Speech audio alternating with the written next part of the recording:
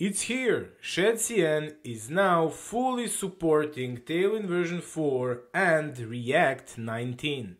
And in this release, we have the new CLI that can now initialize projects with Tailwind version 4, although it's canary, and full support for new theme and theme inline option. All components are updated for Tailwind version 4 and React 19, and they're completely removing forward refs, which is really great news. Then every primitive now has a data slot attribute for styling, fixed and cleaned up the style of components, and they're totally deprecating the toast component in favor of Sonar, so we are going to use now Sonar for our toast. And buttons are using the default cursor by default. It's no longer point cursor, so we have to add it if we want it in our button. And they're deprecating the default style, and all projects will use New York style for Shadcn components. And here in their docs, we have really great upgrade guide how to upgrade our project to new Tailwind version. Now I'm going to upgrade my OrcDev website, which is using nextjs 15, Shadcn, and Tailwind version 3.4 to Tailwind version 4, and everything should look exactly the same. The first thing we're going to do is to go to the Tailwind documentation and their upgrade guide to Tailwind version 4. And there we need to do only one thing, and that's to run this npx Tailwind CSS upgrade command. And we're going to paste that inside of our terminal, and there we're going to see exactly what's happening. So here we can see that they're linking tailwind config.ts and putting it inside the global CSS. Then they're completely removing the Tailwind configuration file. We don't need it, so Tailwind version 4 is now CSS only configuration, and they're changing all the necessary files that have old class names and migrating everything to new class names.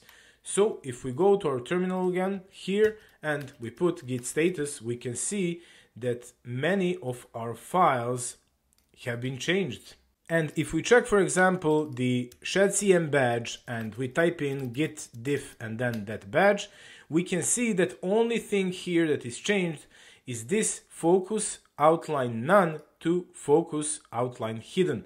So that's the thing they changed in Tailwind version 4, and everything is refactored automatically. And now we can go to our second step. So here we can close the Tailwind guide and we can follow the Shadcn documentation. So then we need to update our CSS variables. And to do that, here is a step-by-step instruction. So we need to move whole root and dark out of the layer base, and that one is in our code. So we are opening our global CSS and we need to go to our root, this one. So we are going to remove layer base that is wrapping up our root here and our dark mode here.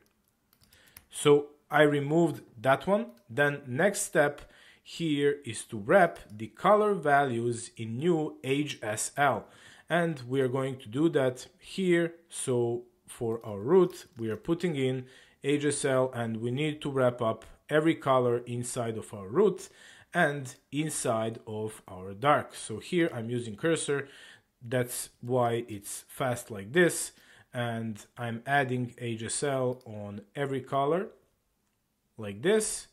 And we need to wrap up all the colors in order for that one to work. There it is. Awesome.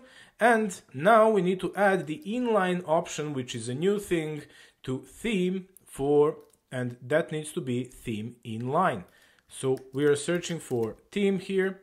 There it is. And we are adding the new inline option. And the last fourth thing is to remove the HSL wrappers from theme.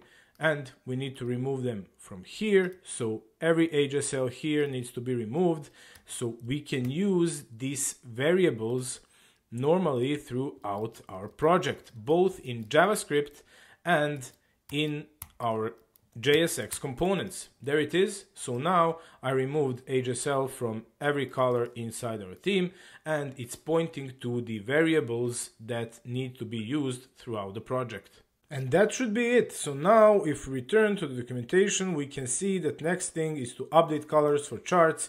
I'm not using charts on this project, but if you are, you just go to your chart config and you change also from HSL to variable for your charts, and we can now use new size instead of width and height. I'm already using that after Tailwind version 3.4, so you can update everything. And last thing is to update our dependencies to the latest for all the Radix components, for CMDK, Lucid React, Recharts, Tailwind Merge, CLSX. So I'm copying this command and I'm going to paste it inside of my terminal here. So don't worry if you're using Recharts, or actually if you're not using Recharts, this is not going to install Recharts for you. So this is just going to upgrade all the components that you already have.